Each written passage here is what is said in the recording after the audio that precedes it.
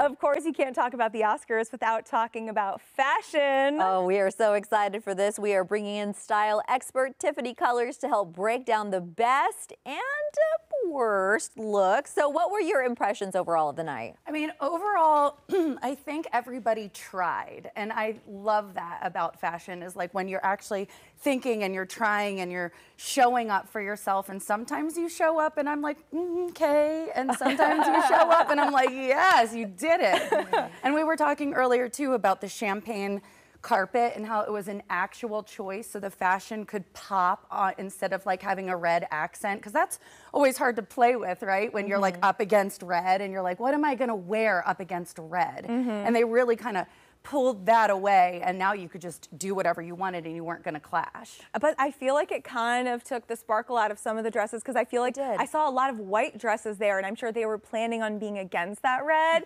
So to me, this was giving like living room. I don't know. Usually if it's not a red carpet, I feel like it's like a bright blue carpet or a purple carpet or something like that. But I mean, I get it's elegant and it's off-white, but I was so surprised by this choice. And it's called the red carpet. Right. It is. People kept calling it that. Yeah, and we're like, champagne this year, but that's cool. Yeah, it's interesting. And you definitely said that this was announced, so people knew, and they still made the choice to wear colors that kind of made it all seem like one blob. I mean, it wasn't like they found out like they have been planning these dresses for some time, and then all of a sudden they found out and they're like, oh, we can't switch to this right now. We're already in that lane. Yeah. Well, let's talk about some of our favorite and least favorite looks. Okay. What was your pick for best look on a man? Okay, best look was Austin Butler. He's in Saint Laurent. And first of all, he's gorgeous. Right. Absolutely. And then they pulled a gorgeous designer for him, and he just made that lapel. It's sleek, those shoes. Oh, to die for. I just think he looks amazing. I like those structured shoulders. It was a good look, too. yes. We've been talking about that. Yeah, absolutely. All right. Anybody else you liked? I mean, okay, so my runner-up was Brian Tyree Henry. Okay. And you guys, I have been trying to find all over the internet what this man was wearing. I have no idea who the designer was, but that texture on the shirt, the beading, the lapel, he's got diamond jewels hanging from his belt. Like, he did it. That story tells a whole story just in a shirt and a jacket. It's so good. I loved it. I love the texture of that one too. Yeah. It's exciting to see that what men's fashion is doing. I feel like it's really branching out. Showing up. All right, now let's talk about the ladies. What was your best look for a woman? Okay, Angela Bassett. And she was in Machino and wearing Bulgari. And I'll tell you what, those statement necklaces were all over the place, and she killed it. Yeah. I like the asymmetry on this dress. I'm sure you guys saw that there was like extra tufts of fabric. I think this was just enough of extra tuft. It wasn't too tufty. It was gathered in spots. And then that mermaid trend that was going on, she just killed it. And you could see she can sit in that dress. She can walk in that dress. It's breezy. I'm sure she's not sweating. I loved it. And that purple. Beautiful. And that purple. Did you have any other picks for best Okay, dress so for women? Kate Hudson is my runner-up. Yeah. And she's wearing road art. And what I love about this dress, I don't know if you guys were following all the way through, but that piece, that ruffly piece, it comes right off. Yeah. And I was like, yes to that. And again, she's wearing that mermaid dress trend. There's a little bit of a train. She's got that sparkle.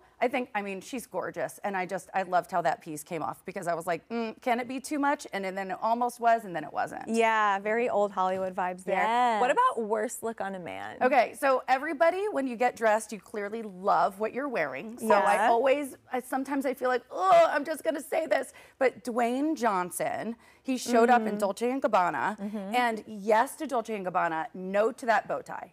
It was like the story stops just right underneath his neck. And I was like, oh, I mean, he's so handsome, and you could put a paper bag on this man and you'd be like, Dwayne.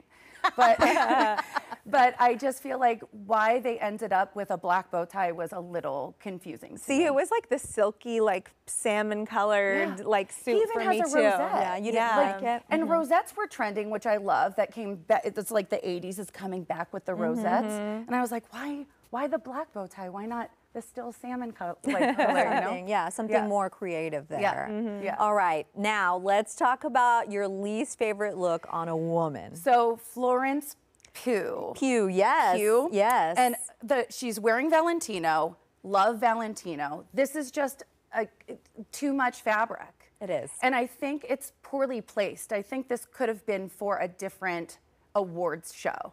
I love the shorts. She has pockets, you guys, and you know how much we love having our pockets. She has many pockets in there. I think it was a lot. And for the Oscars, I think a little bit more streamlined is more chic, and she is just like bedding all everywhere. over the place. Yeah, that was one of my least favorites as well. And it's so awful to say because I love Florence. Oh my gosh. And I feel like from the neckline up, she looked amazing. But you're right. And then the fabric, it looked like taffeta, and it's like so crinkly. Can you imagine trying to get all of that in the like in a chair, and then you're sitting? It's like, oh, sorry, let me grab my sheet from you. Oh my God. No, I wasn't a big fan there, and you know we had our own favorites as well. Yeah, we did. I have to say my favorite was Mindy Kaling. She came out, she surprised us. She wore this beautiful white dress, and it was just structured and so different. What did you think of it? I loved it, and I love that she has said that she is feeling her most fabulous that she's ever felt. She's feeling fit, she's eating well, she's exercising well, and then